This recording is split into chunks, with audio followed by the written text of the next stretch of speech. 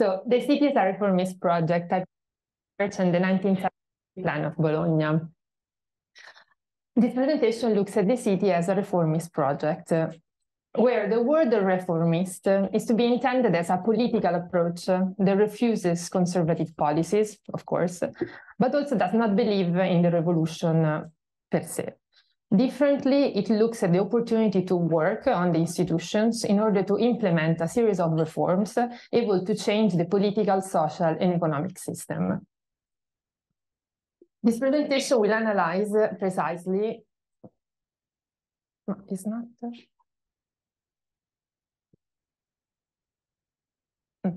The presentation will analyze precisely the case studies of the 1960s reforms that took place in Bologna as a reformist project that tries to discard the model of society focused on individualism imposed by the system in the 1950s and perceived as natural, in favor of an understanding of human sociality defined by collective consciousness. We will see that in this ambitious and quite revolutionary project, town planning has an essential role. The focus will be the 1973 low-income housing plan for the historical center of Bologna and the typological research that defines it. The plan for the historical center of Bologna is to be inscribed in within the bigger debate ongoing in the 1950s and 1960s on the historical center.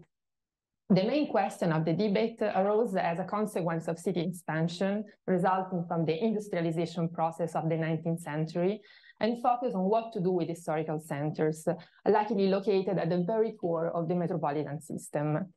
The main options were to keep them as they are and turn them in touristic areas, or to destroy them, or at least part of them, in order to make room to the new form and the needs of the modern city. Obviously, this question became even more important and urgent after the bombing of the Second World War. Among the different approaches debated, the plan of Bologna proposed an alternative one, rejecting to turn the historic center into a museum, as well as refusing the gentrification process that would have resulted from its turning to the center of the metropolitan system. Differently, the plan proposed a restoration of the historic center, but at the same time, its social conservation. In doing so, it suggests an understanding of typology as an urban tool that expresses an interesting link between form, function, and social classes. The essential role that the concept of typology has in this plan, of course, put in resonance with Aldo Rossi's theories that we all know really well by now, I guess. In this case, bringing to the forefront the very political and urban rather than architectural role of the concept. So, Bologna. Bologna is a city characterized by a dense historical center and a 20th century radial and scattered expansion. This is Bologna at the beginning of the 19th century. We can see that in terms of structure, the core of the historical center of the city preserves the grid system of the roads set out to the Roman and Byzantine periods. That is the one, okay, I don't have the pointer, but it is a very, very core of the historical center. And then the radial system of the Roman suburban roads, all enclosed in the wall within the wall of the city. This is Bologna in the beginning of the 20th century, half of the 20th century, 1940, with a population of 281,000. The city embarked on an expansion outside the last wall that was turned in the boulevard ring, and that we see in red in this map. We can see clearly the industrial area in the north, two bourgeois garden neighborhoods located at the bottom of the east and west southern hills, while the workers settled themselves close to the northern train station and along the Via Emilia that cuts this map in an horizontal way. After the Second World War, the 1955 plan was designed to accommodate 1 million person city. That meant turning from agricultural into buildable areas a vast amount of land. Here we can see how all the orange areas mapped in this car were dedicated to high density housing, and in yellow, the one dedicated to low density housing. As regards the historical center, the plan the plan planned a lot of sventramenti of the historical center that are the one marked in red, that are actually the action of like really changing the urban form of the historical center in order to accommodate new functions and new needs. And while the act of preservation, the proper act of preservation, is limited to only to the monuments that are the one in brown purple in this map. So we arrive in the 1960s when Bologna and the entire Emilia-Romagna region have been ruled by the Italian Communist Party. The Italian Communist Party proposed a big change in city management that focused on public investment policies with the objective of redistribute income in favor of the working class through the implementation of services and social investments. The city was the first in Italy to be split into 15 neighborhoods. Each area of the city was provided with a borough council, which was able to challenge community interaction and was equipped with an excellent network of social services, including public kindergartens and public libraries. In Italy, it was really the first city that really hosted this kind of services. The 1 million people inhabitant city plan was still in effect in the 1960s when Giuseppe Campos Venuti became chief of the urban planning department, despite the city was counting barely 840,000 inhabitants and little prospect of further population growth. Campos Venuti deeply criticized the former plan. It was part of this administration of very committed I would say politician, but also technician, because it was really a team of very high quality, a very high level of politicians and technicians really committed to the mission, let's say, to the political change.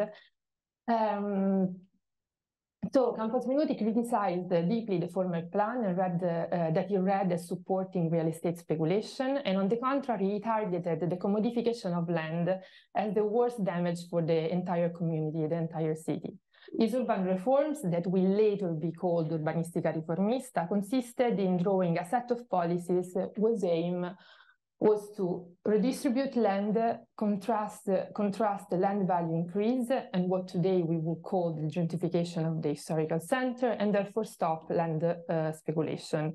We strongly believe that to stop real estate speculation, and in general this trend, meant to put the administration in the position to control the urban transformation. He applied this concept at different scale. The outskirts of the city had to be planned in accordance to the entire region, and the most important of these interventions were those that focus on the decentralization of the area dedicated to service sectors, giving rise to the center gross, that is still one of the most important Italian logistics center, and the new Fiera district. The new buildable areas of the city, like internally of in the city territory, and that were those representing the main target of the land speculation, were completely redesigned towards both industrial and low-income housing complexes. And this was achieved through a large-scale expropriation of the majority of the buildable areas located close to the city center, and were turned into housing complexes managed and built by the state.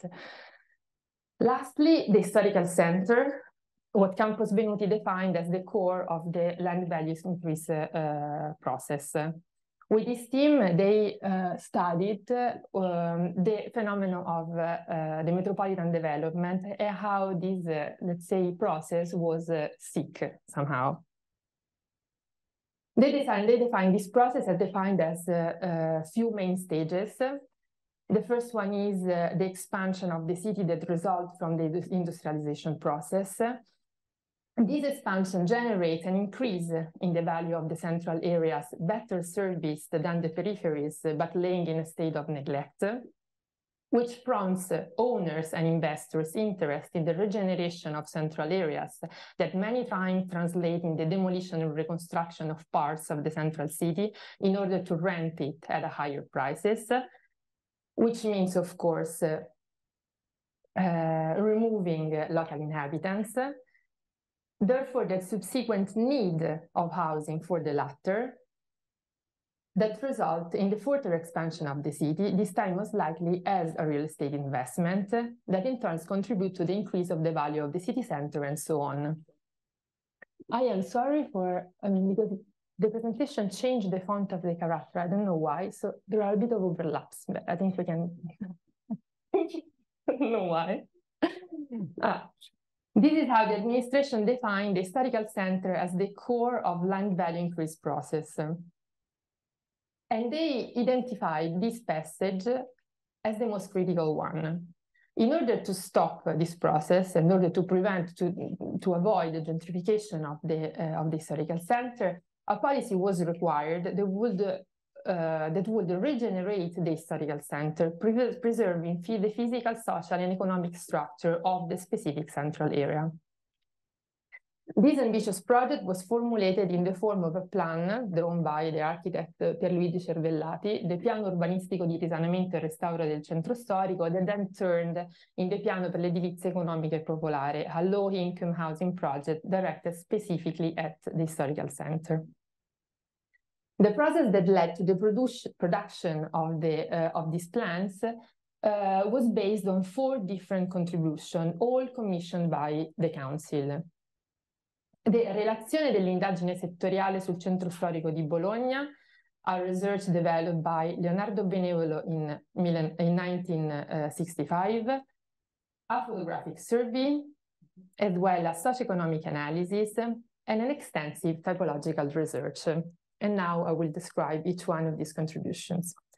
So, the Relazione dell'indagine settoriale sul centro storico di Bologna was this research that was commissioned by the Council of Bologna in 1962 to the University of Florence, since the University of Bologna didn't have an architecture faculty back then, and was a research led by Leonardo Benevolo and a group of researchers. I think we're like between 7 and 10 researchers. The report highlighted, what's super interesting about these researches is the report highlighted a clash between the so-called città storica, the historic city, and the città moderna, the modern city. It defines the latter as the one that emerged with the Industrial Revolution. And in the specific case of Bologna, the report refers to a plan, the 1889 city plan that you see here, in which we can clearly see what is the clash that the report is talking about. It's really a clash of form, we can see, because it's really from the drawing, apart from the colors, there is really a matter of form. Regarding this clash, the report recognized the problem of centrality. The functions required by the modern city could not but partially find their place in the historical settings. Most of the functions, especially bureaucratic and commercial activities generating the movement of large masses of people, were completely incompatible with the ancient urban fabric and its road network. The research therefore argued that it was necessary to preserve what remained of the historical center as a concrete testimony of past values that, in Rossi's term, we can read it as to read the historical center as a unique urban artifact. Okay, I'm sorry, but this, okay. As approach of an intervention, approach of intervention, the report counterposed to the notion of sventramento, the one of risanamento conservativo. So the sventramento can be defined as the superimposition of a new urban form on the ancient urban structure. Just to be clear, is when in the historical center a part of the historical center gets demolished and that's completely replanned in order to accommodate a specific function with a specific form. To achieve these actions is done to achieve a sort of homogeneity between the two cities, between the modern city and the historical cities. And we can see that is an action that modifies the form according to a specific function that needs to be inserted in a specific urban pattern. On the contrary, the risanamento conservativo reads the historical center as part of the modern city, is based on the heterogeneity among the two cities, and is an approach that consists in looking for the right function that fits a specific form. What is being known as Benevolo's proposal was an approach that read the historical center as a unique urban artifact, proposed a classification of buildings into categories of intervention based on their historical and artistic character as well as cultural values, and suggested an analysis of the possible function that fit the existing form. The second contribution was the photographic survey that was conducted by Paolo Monti. The survey consisted of a detailed photographic reportage of the city center, excluding car and any contemporary road sign. So we can really see how the council was committed into this project, because they basically closed the entire city center to the cars, and they removed all the road sign. And they did that as a means to build a social consensus in the reading of the historical center as a unique urban artifact rather than a collection of monuments. And in these photos, we can really see this continuity and this reading that the report was suggesting. Third, the socioeconomic analysis. The socioeconomic analysis of the 1971 condition was done to understand who was living in the historic center and which was the socioeconomic environment to be preserved. Among the many data collected, the report highlighted, the analysis highlighted that almost 80% of the inhabitants of the historical center were tenants, many of whom were retirees, and that a large majority of them were artisans or employees. Fourth, and last, the extensive archival research that suggested a typological approach. So this research has been made on the basis of an understanding of the historical center as the outcome of a unitary process framed by the aggregation of morphological entities that led to the actual form of the city. The archival research demonstrates how housing represents the analytical constant of the architecture of the city. That is to say, that is the house, the element that unifies the urban pattern. This notion is strengthened by the same representation of housing typologies throughout the centuries.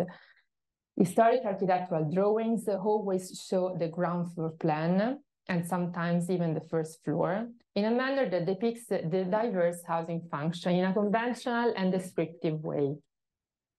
These planimetric drawings are also joined by axonometric ones that detail construction techniques and material that reinforce the concept of inhabited space.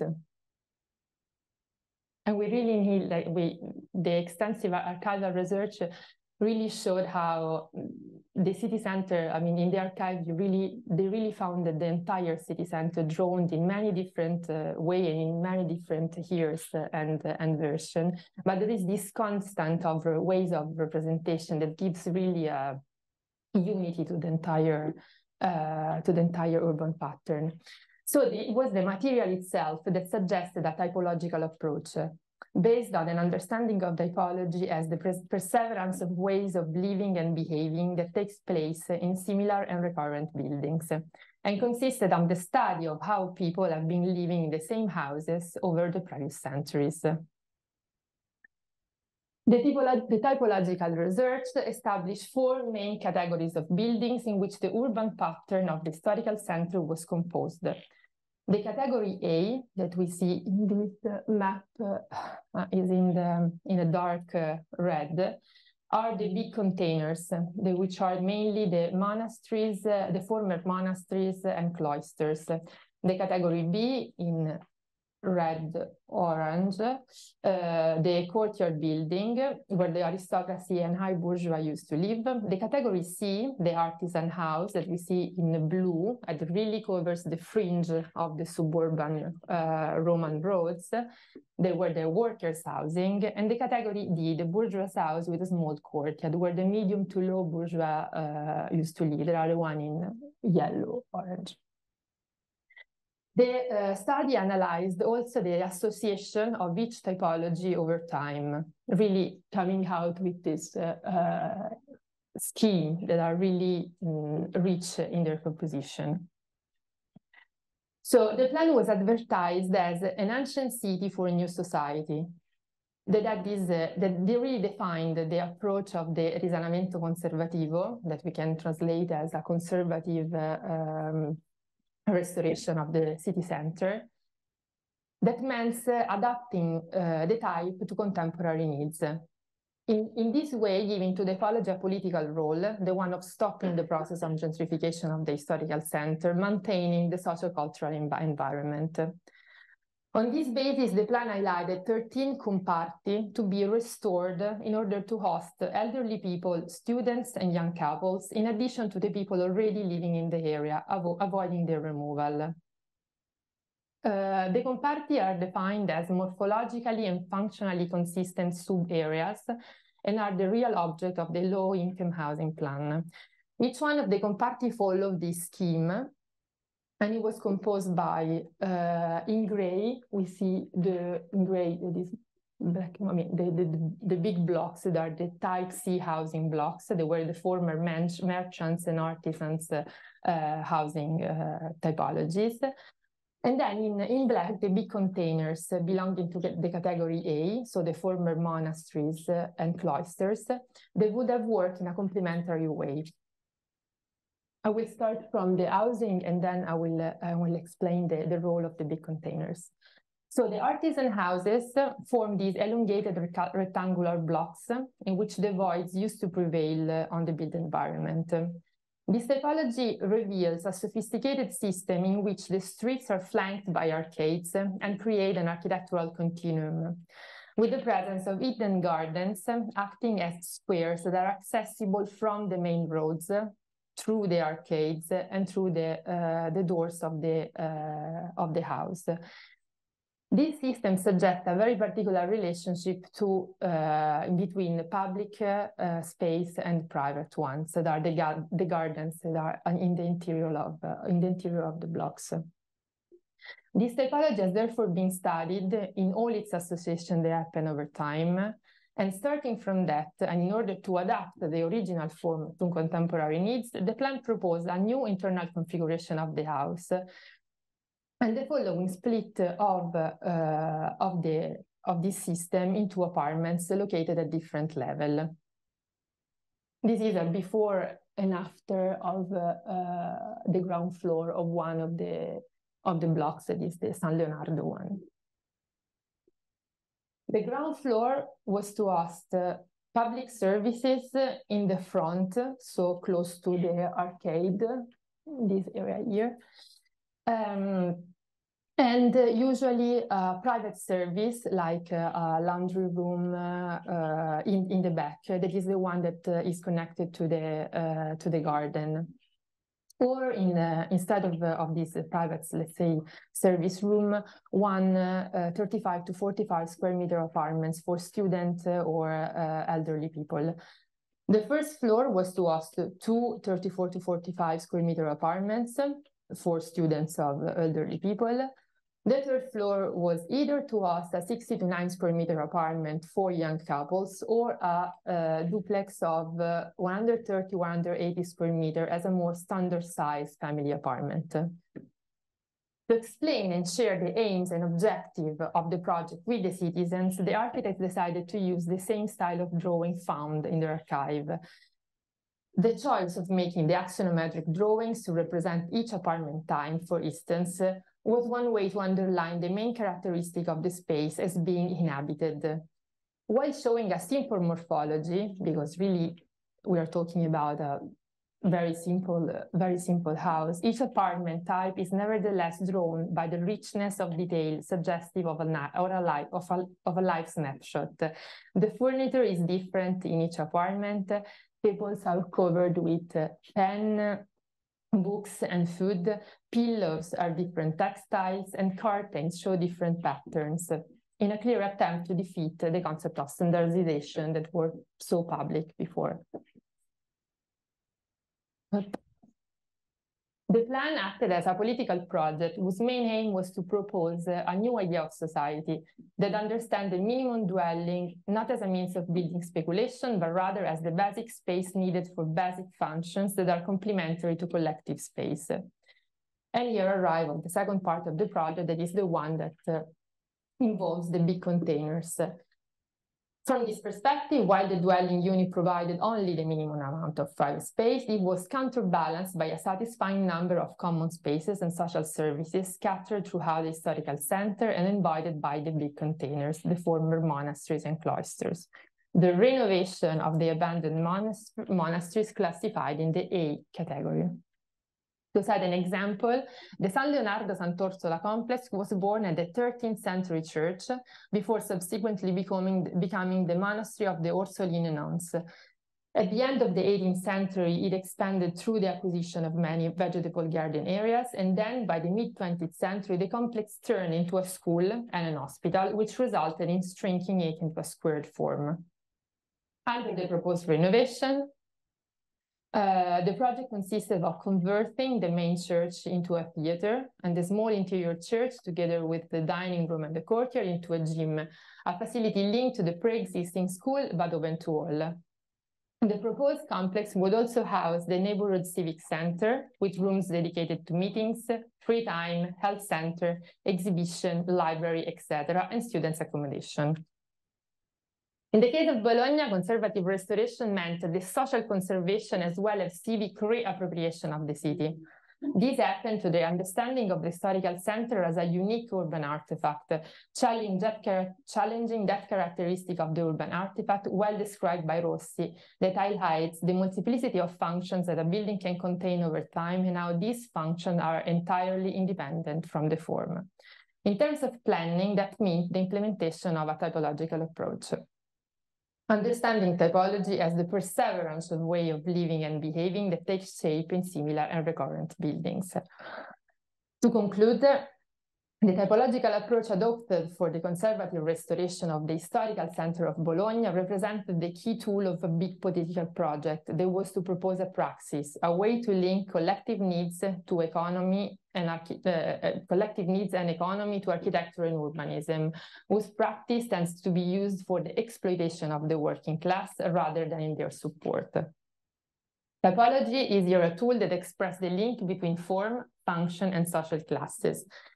In these case studies, the historical center is part of a bigger city project and is read as a balanced system whose form is worth being preserved, while its functions have to be adapted to current society, supporting and fostering the socio-economic composition of the area. In the end, we can say that this praxis, this process of social conservation, is the act through which architecture represented a powerful tool of anti-capitalistic reappropriation of the city. Thank you. Okay.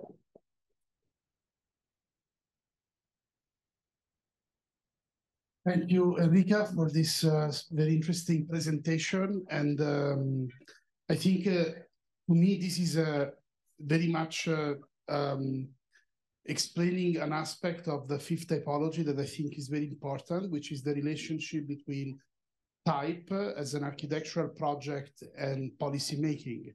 I think policymaking is an extremely important aspect of the project of the city, which was, which is still actually going on. I mean, I think that the idea that there is no, that the cities actually grow in a kind of self-organizing fashion is not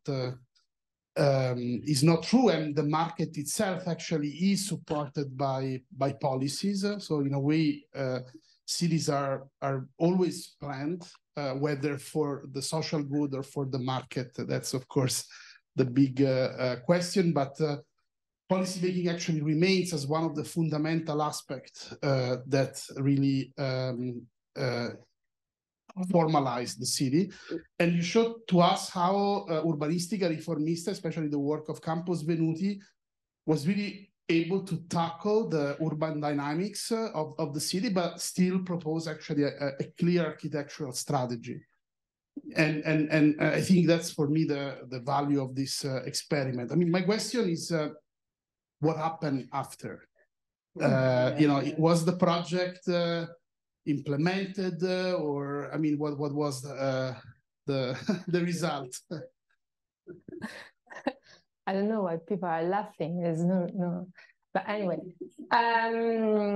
no, the project, as I mentioned, started as a project of 13 comparti, while in the end they applied the low-income housing plan only on 5 of them out of 13. So it means already, I mean, how this kind of projects are really hard to get to the very, very final stage. What is really interesting is that the commitment of these administrators, is really hard to define them as technicians or politicians, because the two things are really intertwined.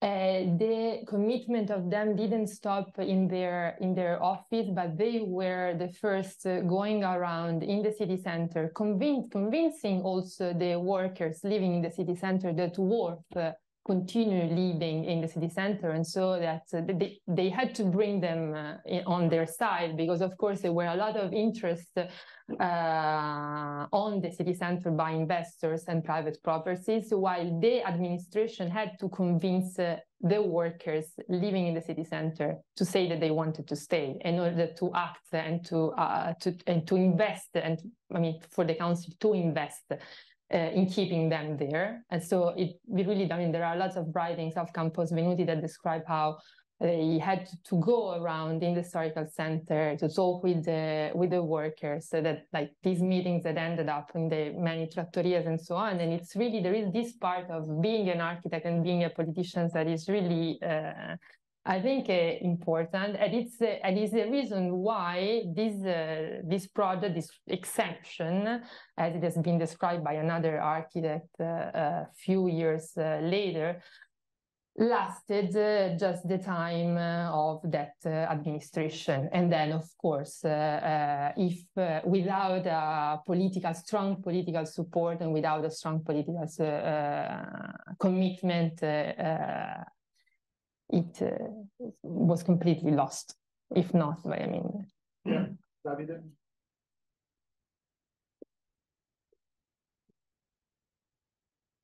Thank you. Hello. Enrica, thank you for the presentation. It was great. I didn't know at all about this project, so it's really interesting to see, and beautiful to see both the pictures and the drawings. I had a question about the property.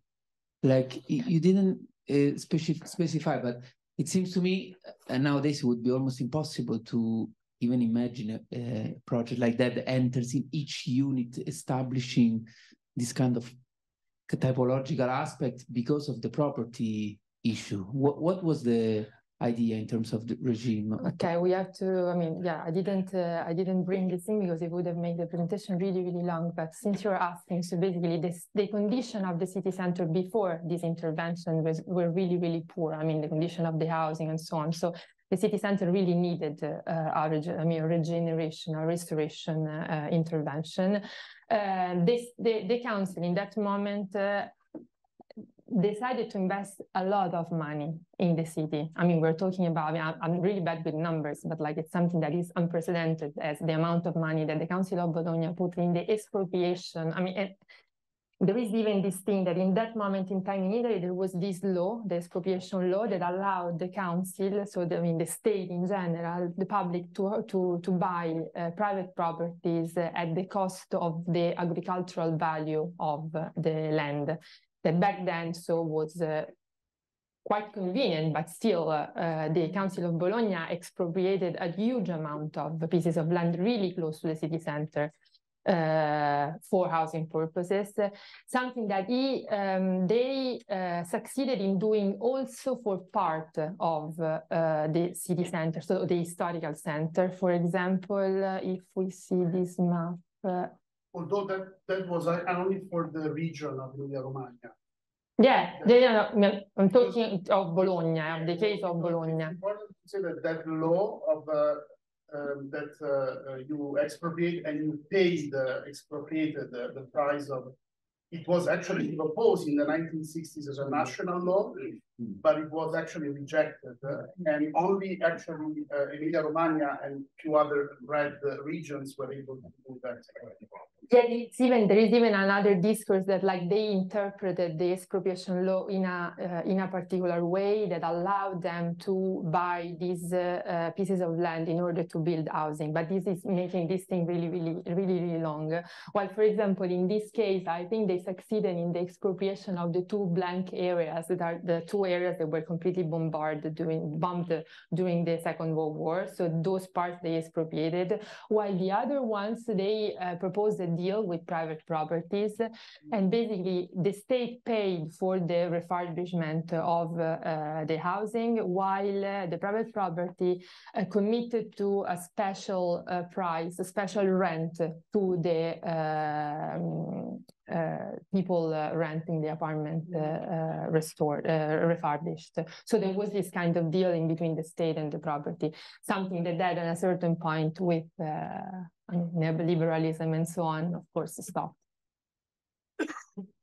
But yeah, this is something which like the council really worked on this kind of special agreement in between owners and people renting the apartment, or finding a low price of renting properties and so on. Yeah, thank you, Enrica, for this really interesting presentation. Maybe you can, you can stay on this slide. I think that, as Davide said, the images in the drawings are super beautiful and interesting. And maybe this is a question for you, but also for other people that spoke today, because I think that because it's a political project, and as you say, type and function, form and social class, I think that these drawings, these cinemetric or perspectival plans are much more legible to people that are non-architects than plans. And in this case, we have photographs and these kind of axonometric plans that are very communicative. And I wonder, this of course was a political civic project, and that's why it was important to make it with this kind of playful drawings to make it so more people can understand it. And if the issue of typology, the notions, the thing that we're discussing today, are they making architecture more or less accessible beyond our own profession? Because I think that what Pier Vittorio did today, he managed to bring practitioners and scholars together to discuss the same things. But my question is, will someone who is not an architect, that usually can understand architecture through pictures, let's say, through images that are visually seductive, can we make, through typology, architecture more accessible, or actually less, because just these words, you know, it's like typology can be already quite distancing people from understanding it? Or maybe there's a way to make a vocabulary that is more communicative, let's say.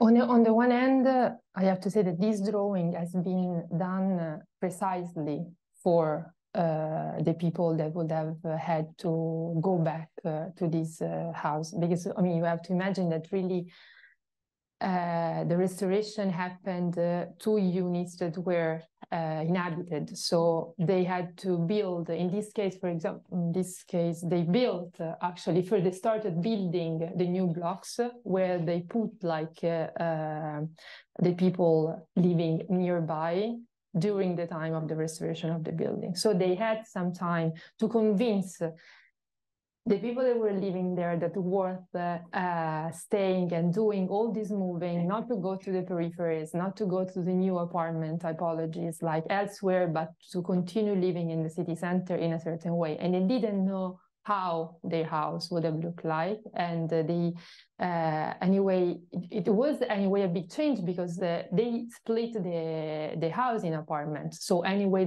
the change was there. But at the same time, they worked on the same structure. So to me, on the other end, while they had to convince them with these drawings in order to show them that these places were already inhabited, like really these drawings are representing a live snapshot. On the other hand, there was the familiarity of the people living there with a certain kind of structure. That is the end, the arcade, the entrance, the garden internally. So there was, I mean, there are these two parts. So the typology to me work in a positive way in this sense, that you really, these technicians, let's say, were able to demonstrate, even especially with these drawings here, that there is a structure that belongs to the private and to the public at the same time, that belongs both to the city and to the inhabitants.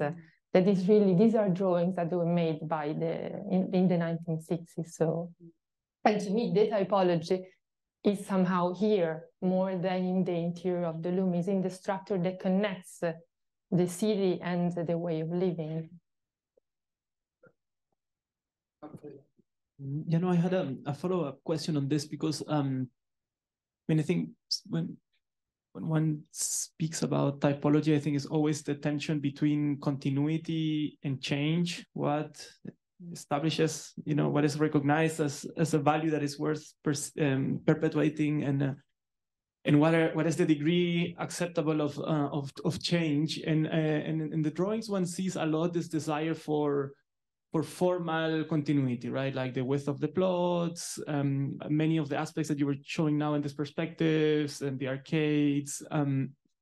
But then I was also interested when you were describing more about the social fabric. You know, you were speaking about young couples, students. So my question is, if there's a clear commitment for continuity in terms of form, was there a more flexible understanding of the change in the social fabric, which was, of course, different than the one to which this form was planned on the first place? So this is exactly the point of this project. Basically, what they did is like they did an analysis to basically recognize what is the working class today. You know, I mean, this typology has been built ages before, where the working class was different. Today we have a different working class that is composed, is more, let's say, diverse, because it's composed by students, first of all, that are the working class in Bologna, because Bologna has a giant university, and in the 60s they were really the working class, or at least it was what they were claiming to be. So young couples, of course, and artisans and elderly people, because even elderly people and retirees, there were a lot, that analysis showed that there were a lot of retired people living in and so they were part of a social, a social pattern, let's say, of the city. And this relationship between form and function is evident in this drawing, that the form is something that belongs to the urban artifacts, let's say, that bigger urban artifacts, but still we have to adapt to the current needs of the society. No, and that's why I think in that way is how I interpret the intensity of furniture drawing, because basically how I read this is, okay, we are consistent with the form that perhaps everyone is familiar with, but we are putting a new life. Yes. Therefore, that's what makes the change evident, yet the consistency in the form. So I think it's I think there is an important point that perhaps should be about this permanence of form and change of use. And that's actually the link to Rossi. At that time, there was this idea that for us, maybe today sounds conservative, but at the time in the leftist milieu was considered, on the contrary, the progressive way to develop cities. That basically the historic city compared to the modern city is more, I mean, I shouldn't use this word flexible. In other words, that was Rossi's critique to functionalism. The problem of functionalism is that produce a city that is too specific. So when the social condition change, the city is not able to absorb that change. Well, actually, there was a belief that the historic city, the Western, let's say, or Italian historic city, had, like the Palazzo della Ragione, for example, had room enough for change. I mean, in a way, using Christophe's remark, the historic city was had a sustainability of form. I mean, it was unlike the modern city that was too bespoke to certain functions. The historic city had this capacity to have new forms, new life. the idea of preservation was understood by Rossi, but also by Campos Venuti, as a resistance to real estate, let's say, takeover, which was happening in many cities where real estate was very powerful, like Rome, for example, convincing people to sell big patches of land and destroying and rebuilding with much more density in order to make money. So in a way, this is actually very interesting that conservation here was an act of political challenge, while for us today, conservation has become synonymous of a conservative mindset. Yes, indeed. Yeah.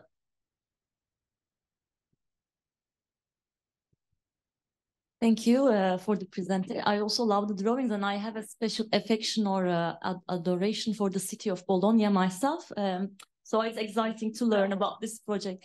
So I would have 3 questions, but 2 is linked, so short questions. First of all is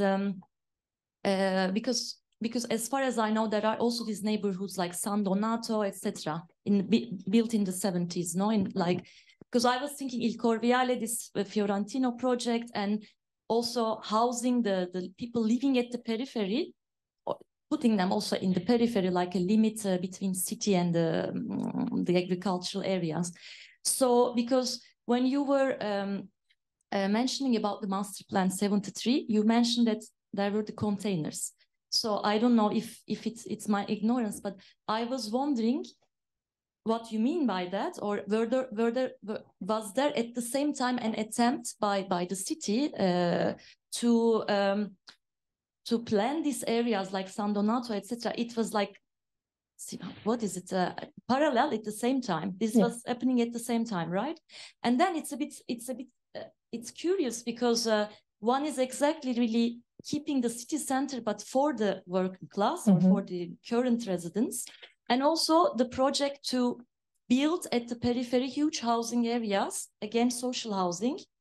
No, because I was trying to check which were the dates of this Il Corviale and all these projects and in Bologna. So maybe if it's part of the same plan, so then this is kind of a controversial state or what? And the second question is related to this issue of real estate, because when we think about this architect as technocrat or technician and politician at the same time, and in this case is a left-wing whatever city, and then when they were proposing this as a not conservative, let's say, as PV saying progressive development, so how they were coping with the real estate, like proposing areas at the periphery, or this is also another question, because it's, you know, architect is kind of an intermediary agent always. And if these architects, this team were commissioned by the